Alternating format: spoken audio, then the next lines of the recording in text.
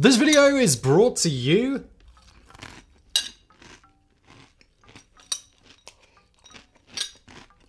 by Magic Spoon. You know what I love? Cereal. It's well documented that I do, and that's because cereal is great, but it's not always great for you. There's several years where I never ate any cereal at all because, well, it's usually just got too much sugar, and I don't need that much sugar in my life. Anyway, along comes Magic Spoon, and they're like, yo, Simon, check this out. No sugar. What else? Yes, 4 net grams of carbs, 14 grams of protein, and 140 calories per serving, which is fantastic. Now look, I don't know much about protein or carbs or, to be honest, nutrition, but the zero sugar really had me sold. It also tastes amazing. I mean, I'm not going to shovel more of this into my mouth right now because, you know, professionalism, but I keep getting Magic Spoon and I keep on eating it. It's also keto-friendly, gluten-free, low-carb, GMO-free, all of that good stuff. Now, originally they had 4 flavors, cocoa, fruited, frosted, and blueberry. Got the fruity and frosted right here, but they expanded and there's a bunch more. 2 of the really top-notch ones in my opinion. Peanut butter, which is what I got in front of me right now, and cinnamon, also fantastic. Those are my usual go-tos. Anyway, click the link below or go to magicspoon.com/brainfood to grab a variety pack and try it out. Use my promo code BRAINFOOD and you'll get $5 off. Also, 100% happiness guarantee. If you don't like it, you'll get your money back. Mwah! Perfect. Let's get into the video.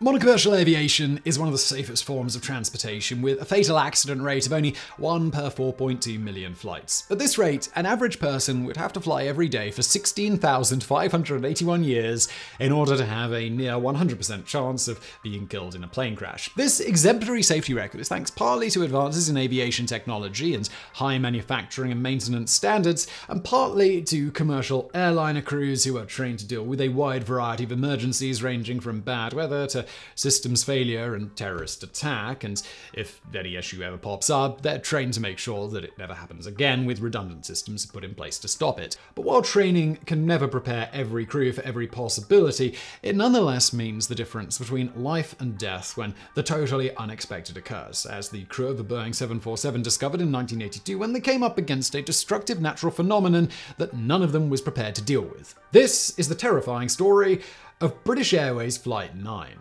British Airways Flight 9, known by its call sign Speedbird 9, was a scheduled flight between London and Auckland, New Zealand, with stops at Mumbai, Kuala Lumpur, Perth, and Melbourne. In June of 1982, the route was being flown by British Airways' Boeing 747-200 City of Edinburgh, with 248 passengers and 15 crew on board. On the evening of June the 24th, the original crew disembarked in Malaysia and were replaced by Captain Eric Moody, Senior First Officer Roger Greaves, and Senior Engineer Officer Barry Townley Freeman. They would fly the aircraft on its final leg to Auckland. The skies over the Indian Ocean were moonless but clear, with no clouds on the weather radar, and as Captain Moody and his crew lifted off from Kuala Lumpur, they anticipated an uneventful 5-hour flight to Perth. At around 8:40 p.m. Jakarta time, Captain Moody finished his dinner and left the cockpit to use the lavatory. Finding the crew facilities occupied, he descended the stairs from the flight deck into the passenger cabin, where he struck up a conversation with purser Sarah Delane Lee. He was then interrupted by Chief Stewardess Fiona Wright, who beckoned him into the cabin, which was rather alarmingly beginning to fill with light blue smoke. At first, Moody thought it was cigarette smoke, but it soon became clear that the smoke was not coming from the passengers, but the air vents in the floor. Yet strangely, there was no sign of a fire anywhere on the aircraft, and the smoke smelled strongly of sulfur. But an even stranger sight awaited Moody as he returned to the cockpit to find the windscreen blazing with an eerie electric blue light. This was St. Elmo's fire, a type of static electrical discharge commonly encountered when flying through thin clouds. But this was far more intense than any discharge the crew had ever encountered, and seemed to be forming within the engines themselves, making them glow from within with an eerie stroboscopic flicker. Though the weather radar still showed clear skies, the crew nonetheless turned on the engine anti-icing system and the passenger fasten seatbelt sign just as a precaution. Within 2 minutes, the situation suddenly went from strange to alarming as engine number 4 surged and flamed out. The crew immediately performed the engine shutdown drill, cutting off the fuel supply and arming the engine fire extinguishers, just as they'd been trained. But less than a minute later, engine 2 also flamed out, followed immediately by engines 1 and 3. The crew could scarcely believe it. All 4 engines had failed almost simultaneously, something which had never happened before on a 747. The mighty airliner, with 263 people on board, had suddenly become the world's biggest glider. Captain Moody immediately put the aircraft on autopilot and considered his options. Without engine thrust, the 747-200 had a glide ratio of 15:1, meaning it could travel 15 kilometers for every 1 kilometer of altitude lost. Starting at an altitude of 11,300 meters, the aircraft could glide for 23 minutes, and it could cover around 168 kilometers, just enough to make it to Jakarta. But there was a problem. Tall mountains on the island of Java meant that the minimum safe approach altitude was 3,500 meters. If they could not maintain this altitude by the time they reached the Indonesian coast, the crew would turn around and attempt to ditch the aircraft in the Indian Ocean. With the plan of action in hand, First Officer Greaves declared an emergency to Jakarta Air Control, announcing that all 4 engines had failed. However, Jakarta misunderstood that only engine number 4 had failed and did not take the emergency seriously. It was not until later, when a nearby aircraft relayed Flight 9's distress call, that they finally understood the gravity of the situation. Meanwhile, the situation aboard Flight 9 was rapidly going from bad to worse. Despite being well outside the in-flight restart envelope of 8,500 meters, the crew desperately tried to reignite the failed engines. However, they succeeded only in making the engines belch 10-meter trails of flames, much to the alarm of passengers seated next to the wings. At the same time, without engine power, many of the cockpit instruments began to fail, and the cabin was unable to maintain pressurization, causing the emergency oxygen masks to drop from the ceiling.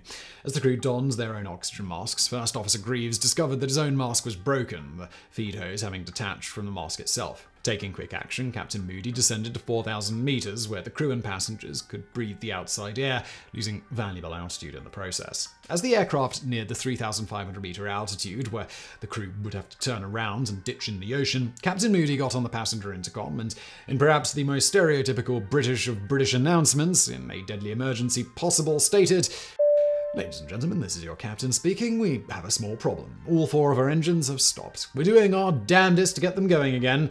I trust you're not in too much distress." As the flight attendants rushed to comfort the frightened passengers, many aboard wrote final messages to loved ones on tickets or other scraps of paper. Betty Tootle, a British-born New Zealand passenger, later recalled the atmosphere on board the aircraft. There were huge flames coming out of all 4 engines. You were plagued by questions. Are we going to burn to death? Are we going to choke to death on the smoke? What's causing it? What are they going to do about it? Meanwhile, the crew made a final desperate attempt to restart the engines. Though all had trained to perform a water landing, this had never actually been attempted with a 747, and none of the crew was particularly enthusiastic about being the first. But after several desperate minutes, engine number 4 miraculously sputtered to life, followed within 90 seconds by the other 3. Although the engines surged and vibrated violently, the crew was able to climb to an altitude of 4,500 meters, where the St. Elmo's fire effect suddenly returned. Once at altitude, Captain Moody requested clearance to land at Jakarta and began his final approach. Minutes later, engine number 2 began vibrating so badly that the crew reluctantly was forced to shut it down, forcing Moody to continue his approach on only 3 engines. Strangely, despite the clear night, Moody had difficulty finding the runway, which was finally spotted out of the corner of the first officer's window. It was only as the airport lights grew brighter that Moody realized that the entire windscreen was opaque, almost as though it had been painted over. Flying blind, Moody decided to use the airport's instrument landing system to make his final approach. However, the vertical glide slope system at Jakarta was out of service, forcing Moody to use the lateral guidance beam, while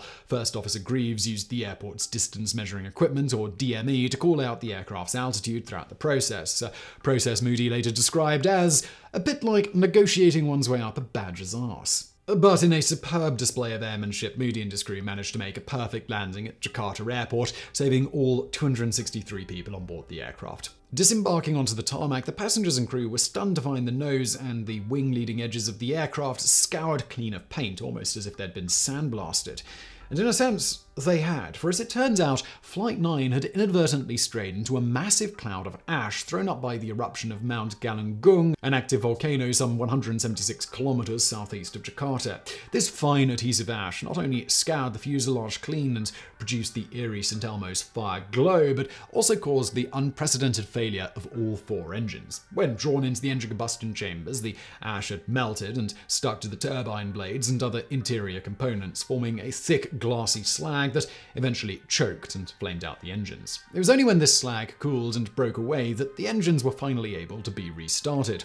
Unlike the water vapor in clouds, volcanic ash does not show up on ordinary weather radar, giving the crew no warning of the approaching danger. Yet, despite this wholly unexpected emergency, the crew's extensive training and experience had won the day, and all three would receive awards for their professionalism and coolness under pressure that night.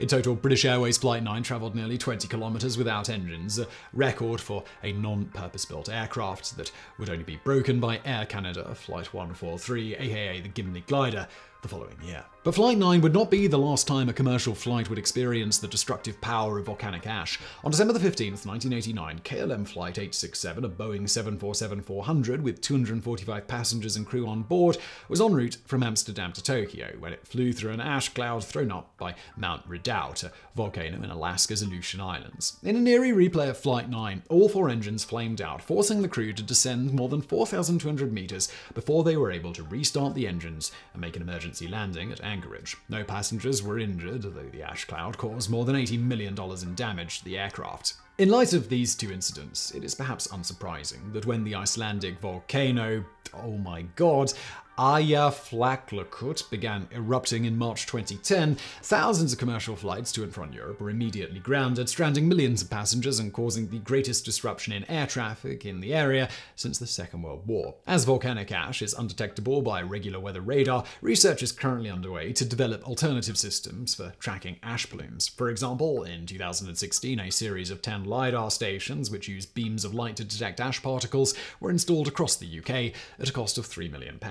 The Volcanic Ash Advisory Centre, which operates the stations, hopes that they will allow for better detection and prediction of dangerous ash plumes, allowing commercial flights to be safely routed around them. Combined with airborne LiDAR units currently under development, such systems should allow airlines to avoid the massive disruption of the 2010 eruption. But if the unexpected should happen, then it is comforting to know that we can count on the skills and professionalism of pilots like Captain Eric Moody and the crew of British Airways Flight 9. So I really hope you found this video interesting. If you did, please do smash that thumbs up button below. Don't forget to subscribe. And as always, thank you for watching.